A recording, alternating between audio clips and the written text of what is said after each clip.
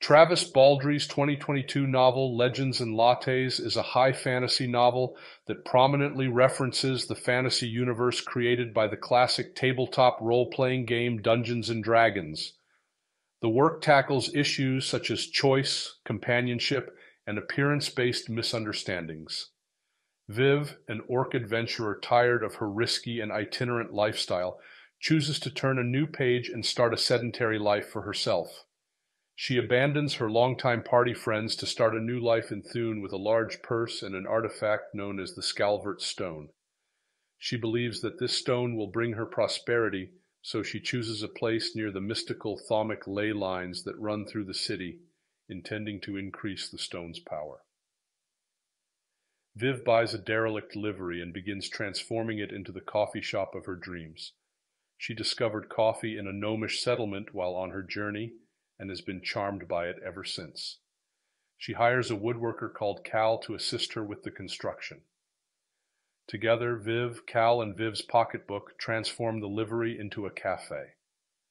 A stone fey guy named Lack arrives to remind Viv that, as a local business owner, she is required to pay monthly tribute to a mystery figure known as the Madrigal. Viv dislikes these threats and intimidates Lack into leaving the first few times he shows around. Cal suggests she put her huge blade, Black Blood, on a wall to show the Madrigals that she means business. Viv recruits Tandri, a succubus, as an assistant. Tandri helps her decorate and gives her business advice. Tandri anticipates a difficult first day, because no one in Thune is familiar with coffee. She proves correct, but she employs her commercial acumen to launch an advertising campaign, providing free coffee samples to eager clients for the first 2 days of operation. These days are bustling in the morning but slow in the afternoon, as the shop just serves coffee. Viv is concerned that the Scalvert Stone isn't functioning, but on the third day, customers return.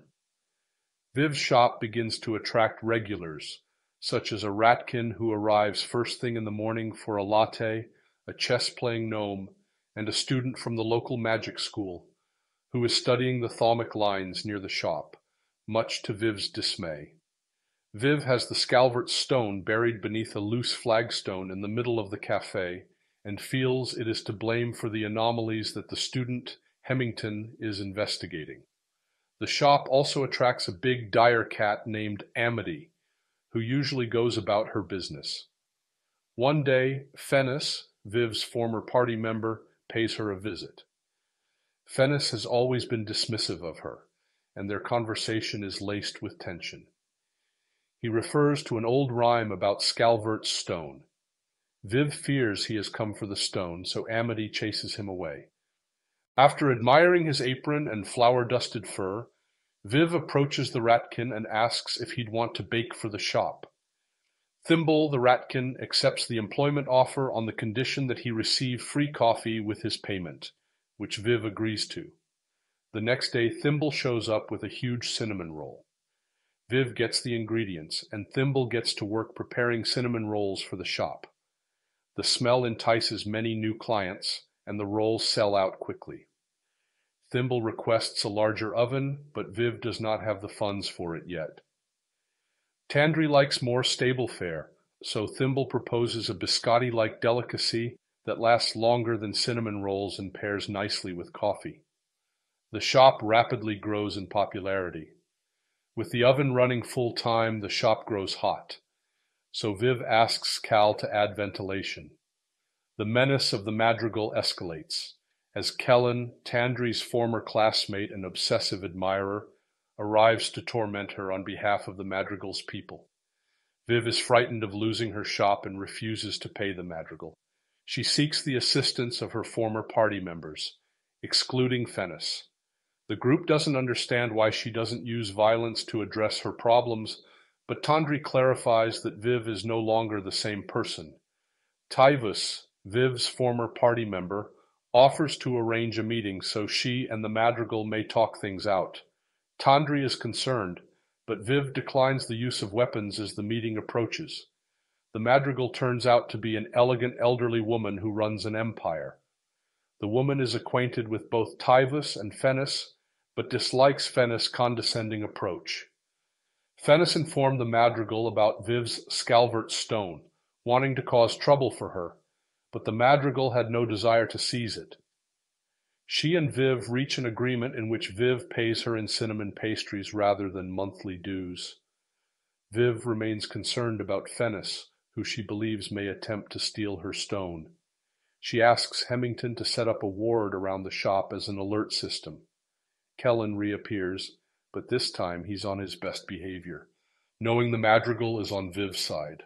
Tandri takes Viv to a picnic after work, where they explore his background. She went to university to escape stereotypes about her succubus nature, but they followed her. Kellen is suspected of having influenced her decision to drop out of school. Viv walks Tandri home that night. She believes Tandri intends to say something, but the succubus keeps mute. Days pass with no strife, until Viv awakens to Fennis's presence.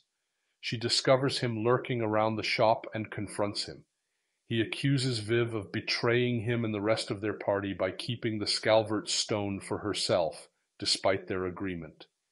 Amity scares Fennis away again, but Viv is worried about what would happen if she loses the stone. Tandri starts sleeping with her in the shop's loft to help her stay alert. Amity awakens Viv and Tandri, warning them of the magical fire that is destroying the business.